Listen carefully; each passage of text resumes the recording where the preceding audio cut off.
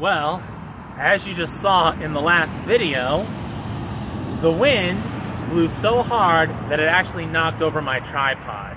So, with that being said, I'm starting to think that maybe at some point in the future, I may want to purchase some sandbags, some very heavy sandbags that I can bring with me so I can make sure that my tripod, stays upright, so that regardless of how hard the wind is blowing, like it feels like right now, the chances of the tripod falling over will be very, very slim, if not non-existent.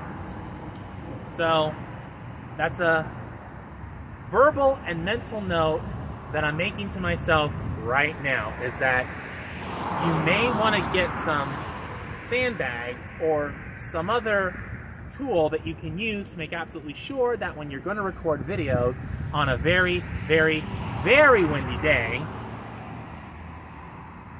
the tripod won't knock over, no matter how hard the wind blows. And now that we've gotten through the blooper, I think now the time has come to say a prayer, which can be found in the Prayers and Thanksgiving section of the 1979 Book of Common Prayer.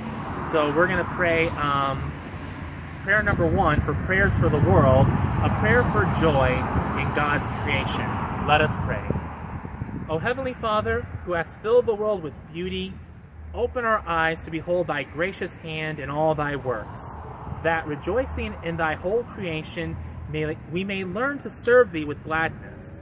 For the sake of him, through whom all things were made, thy Son, Jesus Christ our Lord. Amen.